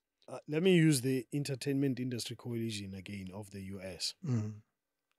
Back in the, I think in the 50s or 60s in America, when they were still trying to build Hollywood, there's a lot of, what do you call them, the mafia element. There was a lot of mafia element back then. You know, the Italians, Frank Sinatra and all that. And so there were elements who were, I would say, they were giving that space a bad name. Now, there are people who sat and looked at this thing and saw the potential of making serious money out of this thing. And they realized that these petty things are going to interfere with the bigger picture here. That's it. Petty things such as ill-treating artists, paying them peanuts, because this is the goose that lays the golden egg. It needs to be protected. We are protecting our investment. So they were protecting their investment, these business people in Hollywood. So they said, okay, we need to protect the talent. Because when the talent is protected and when the talent is earning enough, the talent will be willing to give its all, its best. And when they give their all, when they give their best, we have more pleased customers as consumers. That's it. When we have more pleased customers as consumers, it means we're making more money. Everybody is happy. It makes sense. Now here, we don't have that vision. You see, you have somebody who sits in an office who thinks that they are the only ones who have to be happy, satisfied. The rest, go to David Utonzo every time I can go say, hey, Prasmang man, ish. I say, oh, no, get a contract here, man, ish. Yeah, well, it's come to an end. They like that. It's like you know us. Have you been around us long enough, clearly? It happens in many spaces. So it happens on radio. You know, people want to be worshipped in administrative offices. And I don't understand what is the point. And I was using an example of one administrator who's at the National Arts Council. And I said, you know, I think the problem with this guy is that when he was growing up, they were not saluting him. So now he wants to be saluted. It's payback time. So he wants to be saluted. Now we were saluted not because we were anything great, because they really stood. Yes. You know, we were doing all sorts of things. So people will salute you. Hey, this one, we know. So you have no hunger to be saluted today. You know, it gives There's nothing to it. Yeah, it gives me no pleasure for somebody to call to me and beg, and I derive no pleasure in there. You know, I'd rather see you as an equal. And if as an artist, because as I say, I see myself as an artist. If I talk to you as an artist and I see that you have something much better to offer than me, I don't see a reason why I should be jealous about you. You know, I'm like, hey, fit, hey, I shy that day. It's a you can easily use a soccer analogy where soccer players, superstar players, just earn a lot of money. And they earn way more than the coaches. I'm sure of that. And there shouldn't be anything wrong with that. There's nothing wrong with it because they're the ones who bring the supporters, the money, the fame, and the everything. There shouldn't be a problem. So that's why soccer is thriving, especially European football. That's why it's thriving, because you know that you have to take care of that which. Interestingly, earlier we were talking about South African football, and I was saying, look, I'm not much of a soccer person, but there was a time when I used to watch soccer, South African soccer, South African soccer, you know. And I say the reason I was watching the soccer then, it's because there was something that was delivered on the field. You knew Dr. Khumalo was lazy, you know, you knew na fell like a speed, but you knew, Hori, Dr. Khumalo gets the ball. 95% of the time it's going to end up in a goal. And that was good. That was good enough. You know, it brought you in as a soccer fan. And before the goal is scored, he would have done some dazzling thing that's like, hey, she saw you won it right there, you know. The way Shoes Mushweu used to run. I also use an example of Jiris Kosan. To say, you knew when Chiefs was playing Orlando Pirates. You knew when you thought that Chiefs is winning. You knew Jerus Kosana will come out from nowhere. Who said it 2 minutes? I scored 2 goals. 2 goals, Pirates, he win, and then the day is spoiled for Kaizer Chiefs fan. But that was football. There was art to it. There was passion. There was love. to it. And they were not earning as much as No, what is. is what players are earning now. But I think they felt taken care of Yeah. at the time, whichever way. But they felt taken care of. That's why they could give their best. Hey, now these ones are taken care of, but we're not getting much out of it. It's a dire situation. But coming back to the arts, I think when artists are taken care of, I've seen them, when they're being taken care, they give the best. Yeah. No, they give the best because they spend a lot of time Louis Mahlangu with his guitar. You know, it's always. And what comes out of that at the end of the day, because you're spending more time on this thing, perfecting it and all that. So the moment you don't worry about money issues as an artist, that's when you give your best. You know something that comes out quite a bit also is how streaming platforms, streaming services, they've reduced the cash that artists would make. Yes. And look, I have no experience. I've always wondered about it. And musicians will tell you, we really need to perform because what used to be a CD sale is very different now. Yeah. I kind of had a good sense of how much money I was making back in those days because we sold platinum and gold and all those things. Yeah. I knew how much that was worth. Yeah. But right now, the numbers are so all over the place or they're too little. As you said, the record labels, record companies are still making the money. What happens to artists in the current scenario of digital distribution of music? Okay, this is what happens. So before I came here, so I phoned my peeps in the industry. Yeah. Just to update myself. So I phoned one of my peeps who's in the publishing space. Say, Emran, tell me, what's going on, man? I want the background, the behind the scenes of the behind the scenes of what's going on here. So that's why I can say with confidence that the record companies still have their fingers in there. So he says to me, so they own this distribution, Spotify, you name them. These big companies, they own these things. So they make artists sign a contract that says, we will give you the figures of how much has been generated out of your song. We will give you the figures. They control the numbers, yes. Essentially. So you can't go to Spotify to confirm. We give you. Yeah. So we say to you 50,000. You can't go to Spotify. So they can say to you 50,000. Meanwhile, it's more. 500,000 or 2 million. But you can't go to Spotify. They own Spotify. They have shares in Spotify somehow. So you're reliant on them giving you that information about what you have. So there's too much secrecy in show business in general, South African show business. And this secrecy is used to perpetuate exploitation. Because if the left hand doesn't know what's happening at the right hand, so you are not able to argue your case confidently because you don't know what's going on. So that's why, keeping salaries of artists, especially actors, secret, has nothing to do with the privacy in this country. It has nothing to do with the privacy of who earns how much. It has to do with the divide and rule and control. Because in America, if we can know how much Will Smith is making a film, what is so fussy about here? if it has nothing to do with the secrecy that allows the exploitation to continue. Because if you don't know, we're having a conversation as the producer. I'm having a conversation with you as a Daumoroka, and so Findawa doesn't know how much you are earning. Yes. And in that way, we are having our own private little thing. Yeah. I can divide the two of you and have separate conversations. Exactly. But also look at it this way. A film comes out in America or a series. They will tell you how much they're spending on that thing. Of course. They will tell you the box office sales. They'll tell you how much this film made. Yeah. There's no reason to be secretive about it. Yeah. Because you want fairness in this thing. You want this thing to thrive. Here, the reason why you keep this thing secret is because you don't want to pay people. You want to be the one who makes the money. Yeah. You see?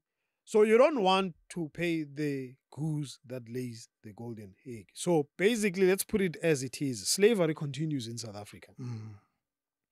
and it's everywhere. It's in the arts, show business itself. Because why would you commission a production, spend 3 million on it, and you want to keep it a secret? And why would you want to keep it a secret? How much advertising have you generated out of that particular? Make it public, so that even the people who participate in that thing, they know that they are doing an excellent job bringing money into these things, and compensate them accordingly so that they become part of this thing. Build this thing together. Basically, in those small pockets, we will build a thriving country where people are paid fairly. There's clearly a lot of potential. It is unfortunate that it doesn't translate into reality. Yes.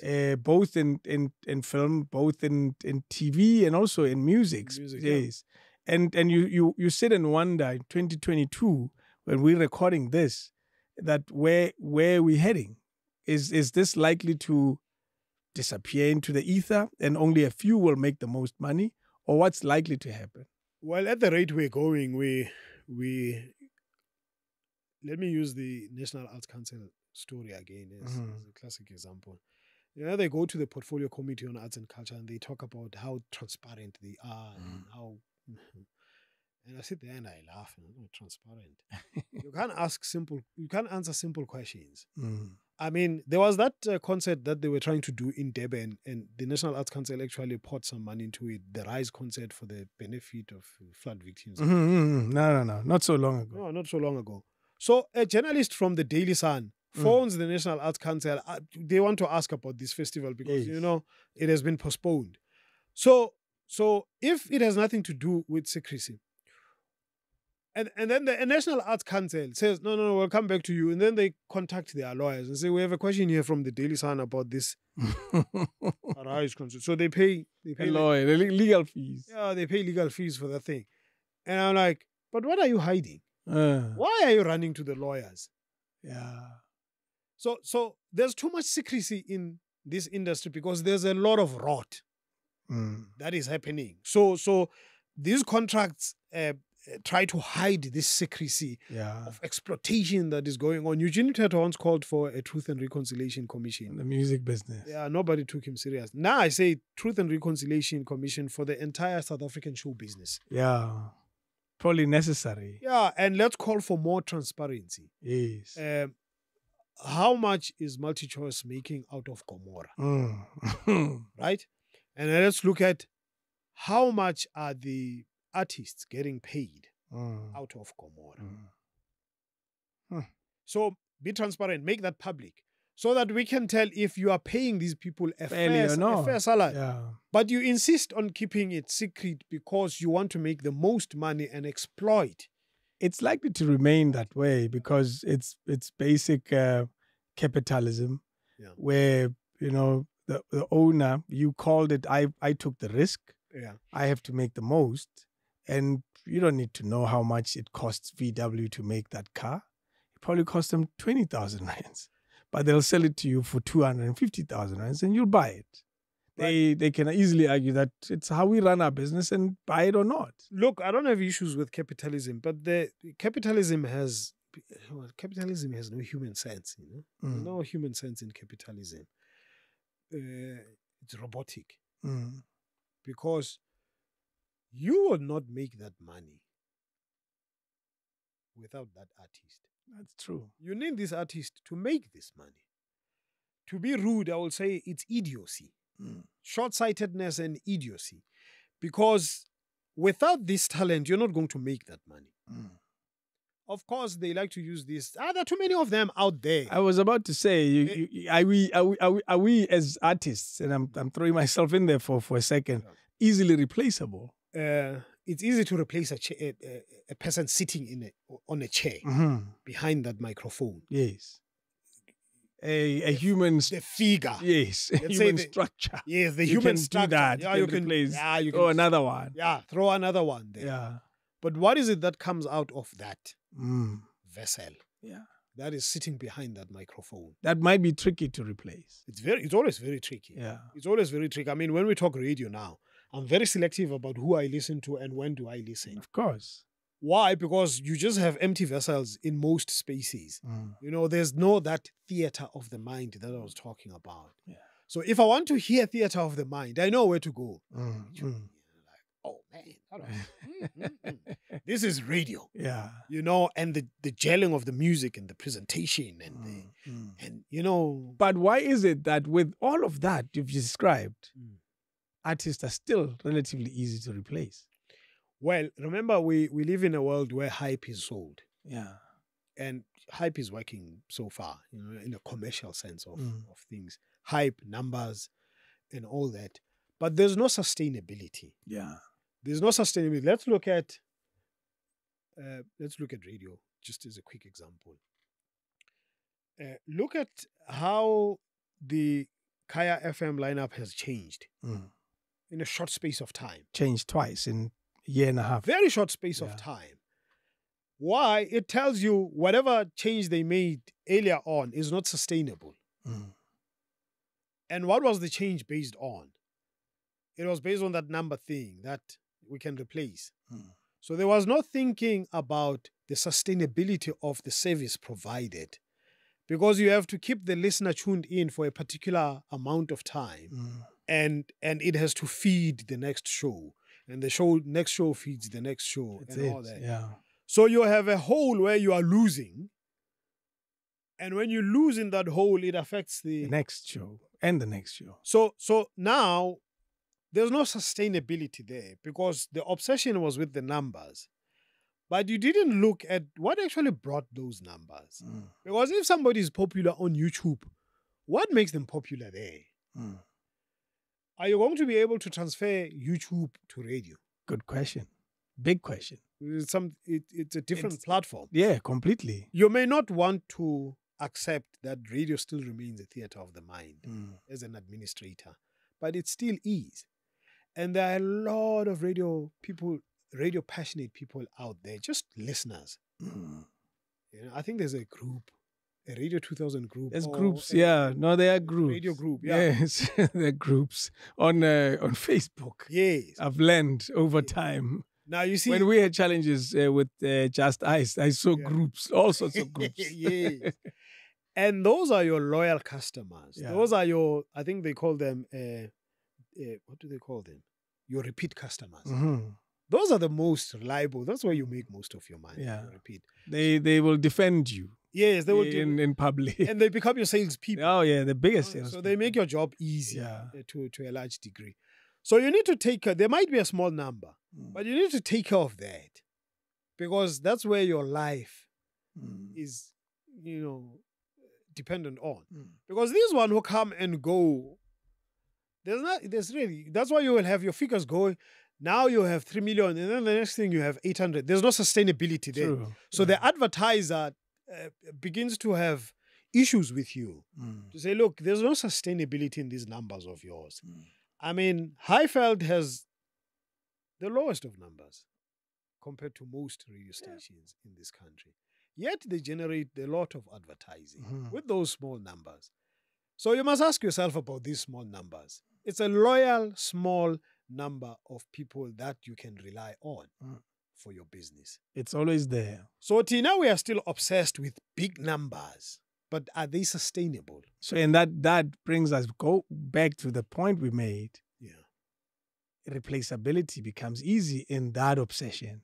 Yes. That says, Bongani is not generating enough. Yeah. He's not bringing enough numbers. Yeah. We're removing him quickly. Fagomunye as born. Yeah. So we are in a perpetual state of experimenting. It's find. But you see, if you have Mashabela, and Mashabela is a radio man, theater of the mind, you're not getting the numbers you are looking for with Mashabela. From him, yes. From him, yeah. Right? Obviously, it's easy to blame Mashabela for it. Yeah, of course. But as an administrator, you must, I'm not going to mention this one because he's a close friend of mine. He does a radio show also, Afternoon Drive. Very good show. You know? And we were having a conversation, and I was breaking down his show. And I was saying to him, this is your show. Radio presenters don't like that, but carry on. Yeah. So I was breaking it down. I said, this is your show. Yeah. And this is the people who listen to your show. And these people have money. has your marketing people, PR people, have they given you a presentation of your show? Because it's their job to listen to their show and identify who listens to this show and how to market this show. You know, how to sell this show. It's not my job to do that. It's not Mashabela's no job way. to do that. So the numbers that you have, they can be 50,000. It's still numbers that you can sell. What is the character of that 50,000? Right? You find that they earn way more than 100,000 people. Exactly. They are 50. Yes. So that's why Highfield is making money. Yeah. So we have laziness in some of our so-called black radio stations when it comes to that. To say Mashabela has 50,000 people. Who are these 50,000 people? Where do they work? What do they consume? And how do we pitch these 50,000 people to the advertisers and all that? You know, because we can have, you can have 1 million, but it's 1 million of what? Yeah. It's 1 million of what? So it's easy to blame Mashabela. But also the marketing should be coming in there to say, all right, Mashabela has 50,000, but we would like him to have 150. Yeah. How do we help him get that 150? Because he has packaged something that appeals to 50,000 people. That means there's something there. Yes. Yeah. There must be 50,000 more out there that don't know about Mashabela. Yeah. All right, maybe let's take the quick route billboard. But build a communications marketing strategy around Mashabela to sell what he already has to offer. Because definitely he has something to offer. Why would those 50,000 people keep coming back? And they keep coming back. Yeah. So why are you not selling? What do they say about that thing? It's better what, the devil, you know? Oh, no, that can't be. It's better the bird you have in the hand than the one. No, of course, yeah. The one that's flying there. Yes, that type of... for far. Yeah, so busy over 100,000 more when you have 50,000 that you are not utilizing. That's true. To your to full potential. To your benefit. So it's laziness on the part of the administration. So I know I'm shooting myself on the foot. Are you really? Yeah, but we must tell these things. Yes. As I said, I'm not looking for a job. But if you give it to me, I'll take it. No, of course. But the administration likes to blame the on-air talent for its failures. Yeah. Because remember, it's the administration that decides we're going to remove Mashabela and put in somebody else. Yes. And it backfires. And when it backfires, they want to blame you. Yeah. So they don't say, hey, we made a boob here. I think we miscalculated. Yeah. You know? Well, maybe that's what they say. We miscalculated by hiring Mashabela. Maybe we should get rid of it. That's the miscalculation. No, but remember, it's your responsibility as administrators to identify Mashabela's weaknesses and strengths. Yeah, and help him out. Yeah, and help him out. And also to have a discussion with him. Because this person I'm talking about, and I say to him, and he says to me, hey, Mahlangu, you won't believe, I've never had a Snoop session. And now you've been doing that show for about 3 years now. Yeah. So you're saying in 3 years... I can guess who it is, but don't worry. I won't. Now that you said that. So I'm like, Himran, are you saying you haven't had a Snoop session in 3 years? He says, no, I haven't. So nobody has given you feedback. Basically, that's what it is. What you're doing. Nobody has given you feedback of what you are doing. Yes. So, no.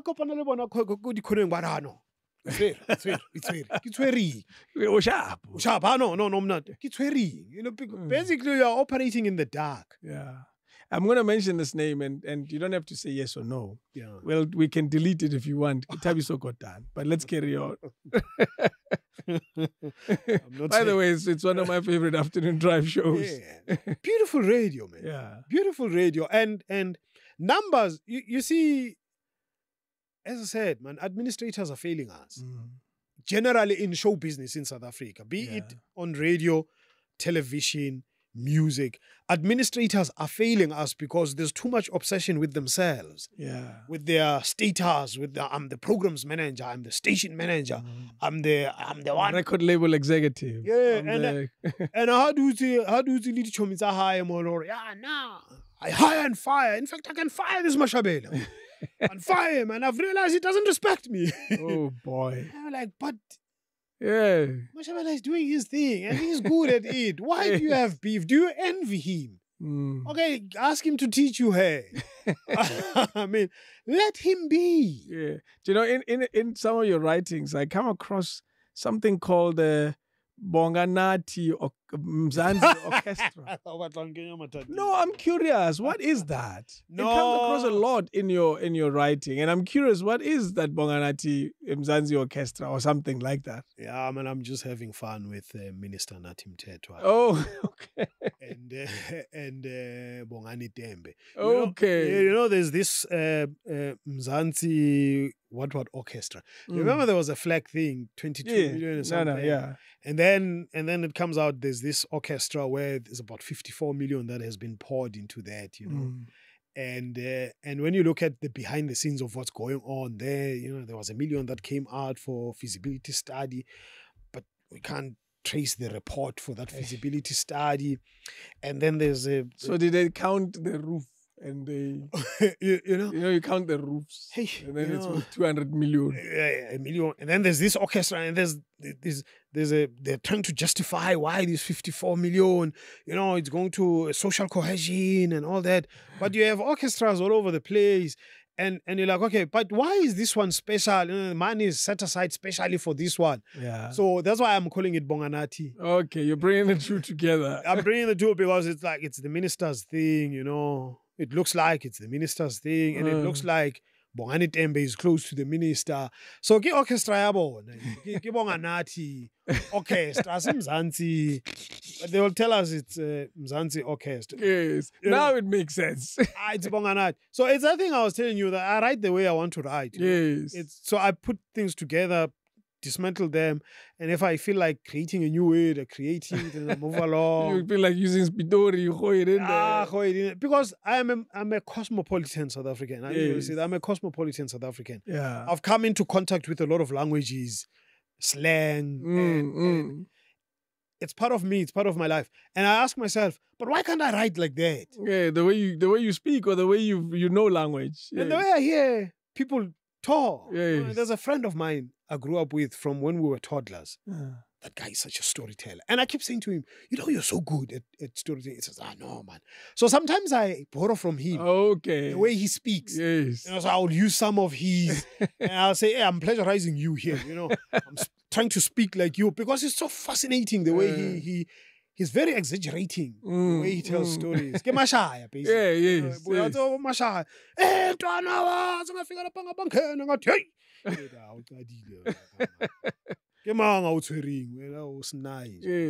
you look at the arts, and as we conclude, and if you were Nathi, Bonganati, if you're Nathi Mthethwa, and you had this important role, which I think those roles belong to people who are practitioners and people who are active in it, people who interact much closer to it.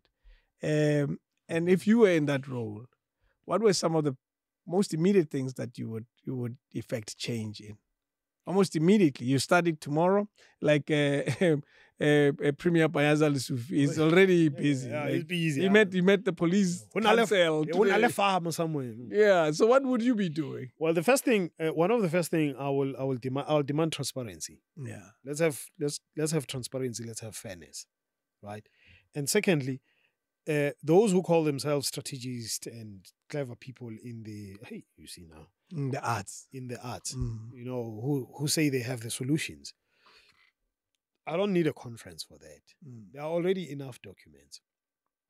So as an administrator, what you do is you read these documents, you pick up good things in those things and say, right, that thing I was talking about. You say, you call the people and say, how much do you think we need for this? You know, put costs to these things.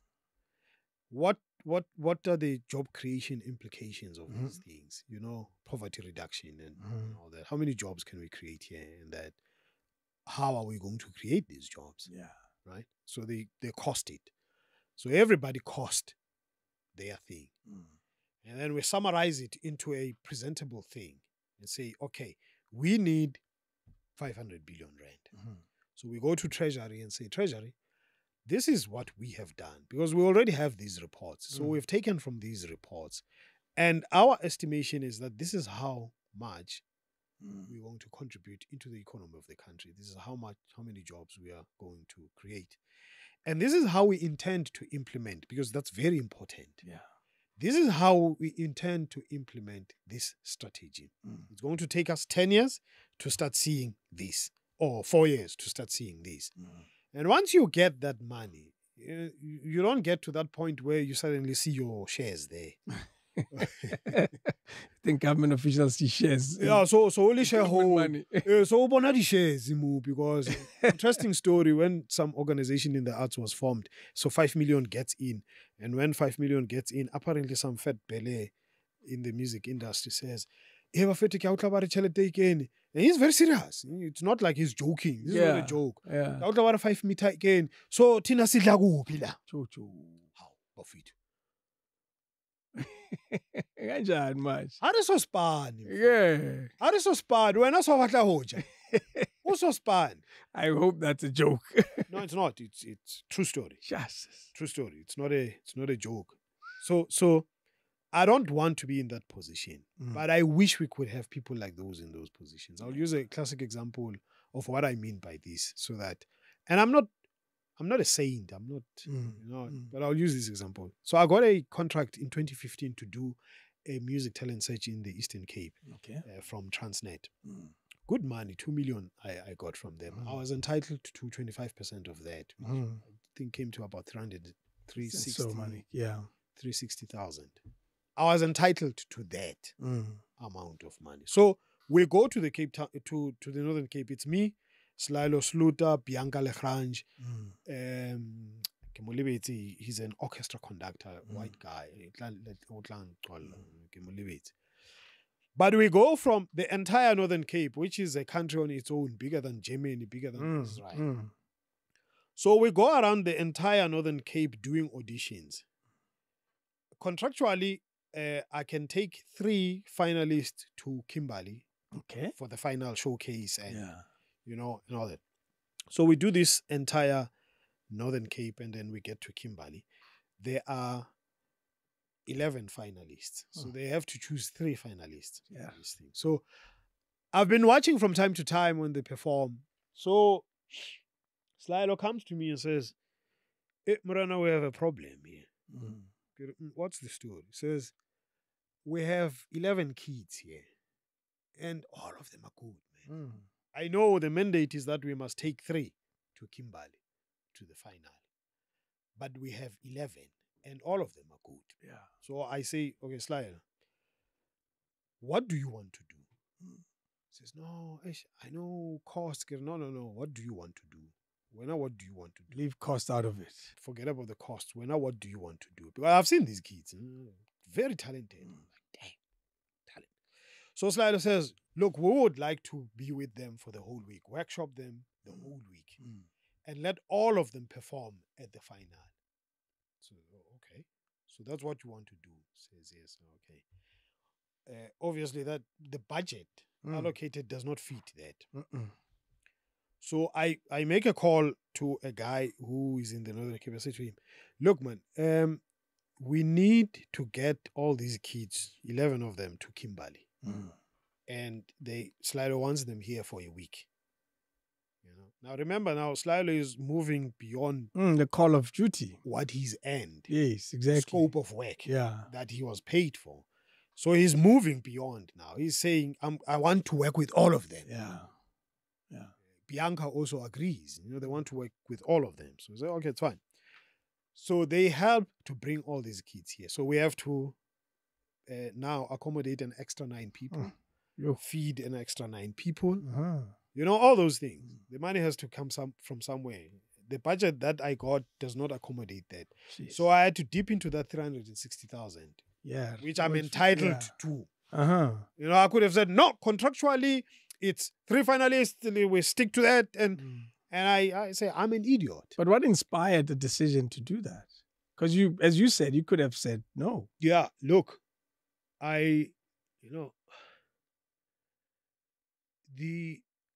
let's have more people who are talented exposed to opportunities so that they can make something out of their talent. Instead of, you see, we're busy talking TVET colleges now and all sorts of things. So we want to drive kids there. Some of them don't want to go there. And because they are not feeling this thing. Yeah. Some of them are dancers, some of them are musicians, some of them are poets, and they can make a living out of that. So if you allow them the space to do that, at least something will come out of it. So I was driven by that to say, well, I can hold on to this money, but what is it going to do for me? Of course. It's money, it'll make a difference. But as a kid who will never move beyond where they are. Yes. And I would have loved to have that opportunity as a kid. But I never had it. I was like, Slyla, let's just do this thing, just do it. And then we paid for everything and we did the final and it was nice. Yeah. It felt good. Yeah, I can imagine. It felt good. It feels good. If we lived a life of looking for those good feelings. It feels good. Money you can always make. There are always ways to make money. Yeah. A project at some point will come and you make good money out of it. We can slice this one until the cows come home. Yeah, we can. I appreciate the time you've given us. Thanks, because it's a tricky space. It's an unfortunate space. It's when you're looking at it from someone who is a player, because I play, interesting role in it. I play the content. Yeah. I hire musicians and put them on stage. We put cameras in front of them and do TV shows with them. And yet you see their challenges, and mostly financial and so forth. And it's always so unfortunate when you see it and you look at it again and say the consumers see it very differently as well, because the industry is so glamorous. It's so pretty. It's so TV unemal. And the reality is very different. And it's always concerning that, yes, it may not necessarily be an industry that makes rich people, but it must at least give you a life. But do you see where this secrecy works now? Yeah. Because the consumer does not have enough information to make an informed thought, judgment about it. So the perception out there is that artists are killing it. Yeah. Okay, let's also make something clear. There are artists who are killing it. But not all of them. Not all of them. Especially, is it most of them? That's another question. Look at the wave now, right? So if you look at the wave now, you will see who is making money. Maporisa. Yes. He's clearly making money. Yeah. Clearly making money. Black Coffee, they are making money. But how many are they? Relative to the total number. Relative to the total number of artists. So you can go on television also and you will see there are a couple that look like they're making money. I don't know if they're making money, but from what I hear, they are making money. But it's only those. And then the rest, are not. So the few are used to prop up this lie that there's a lot of money that artists in general are making. So they are used as fronts, for lack of a better word. Oh, yes. So they are used as fronts to say, no, there's a lot of money being made. Get influence. Yes, But in reality, when you hear stories, true stories, you realize, no, man, people are being exploited here, big time. A lot of them. And most of them are talented. Brilliant. Their only problem is that they voice out their dissatisfaction. And not everybody likes that. Yeah, not everybody likes that. And then you have someone who, well, there's something there, but they are not, wow. Yeah. They are not Oscar material. So most Oscar material artists in this country are treated like trash. Oscar, Grammy, most of them are treated like trash. Yeah.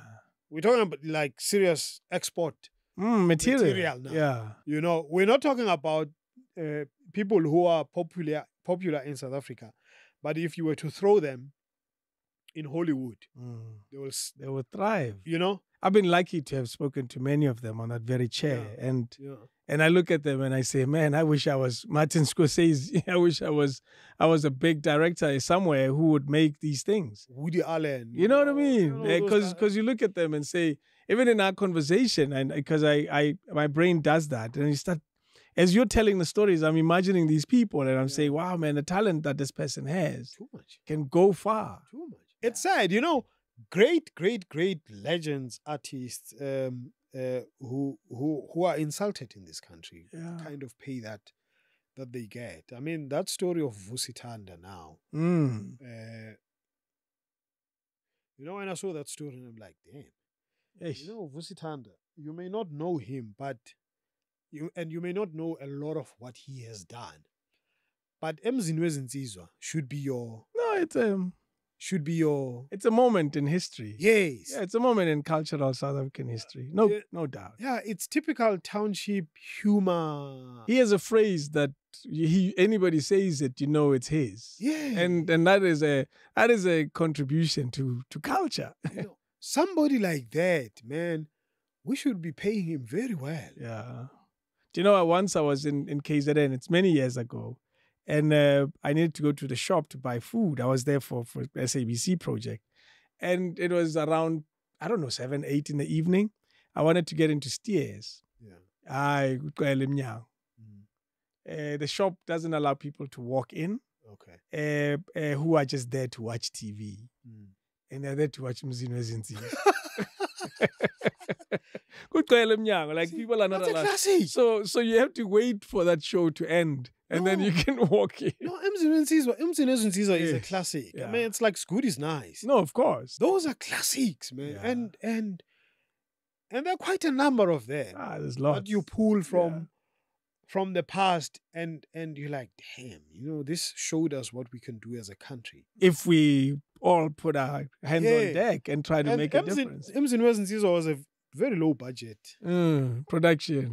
Even when you watch it, you see it as... Yeah, it was. Yeah. I know a guy who used to work the administration. He's since moved to the UK. He used to tell me how much he was making. Yeah. And the budget, how small it is. But it was classic, man. It was simple, straight to the point. Yeah. No. And left a lasting impression on a generation like you and I. Yeah. So people like those. I mean, in fact, I was asking about Chirwali the other day. What's his real name? I forgot it. I was asking about him. And I said, you know, he's done a lot of theater, mostly, you know. That's the role I know him on TV, Mzinwezinzi. Yeah. And he's South African. Yeah. And yet he's done it so well. But he nails the Malawian accent. And I'm like, it takes great talent to do pull that off. You believe that this guy Chirwali is Malawian? Yeah, he speaks Chichewa. This guy is South African, man. And he nails this thing. I didn't know. I thought he was Malawian all this time. No, until you said it. No, he was married to Dieketse Nkosi. Oh, yes. Yes, they were married. He's South African. Wow. South African. He nails it. And I'm like... And you see some of these people and they disappear. I remember FNB sponsored a program of a series of films when I was still at Sunday World. Hotlines. Yeah, I remember that. Yeah. Yes, Hotlines. So I watched the entire series. And out of that entire series, I picked one person there, Nozipongelemba. Yeah. I was like, look, Mashabela, apart from her being beautiful, I mean, you know, you know, apart from her, but I saw the heart and the passion for the art. Yeah. And I saw a potential there. Guess what? She's behind the scenes now. Isn't it because she likes it more? Or you're saying if her in front of the scenes talent was encouraged, she would have flourished. She would have flourished. Also, if she saw...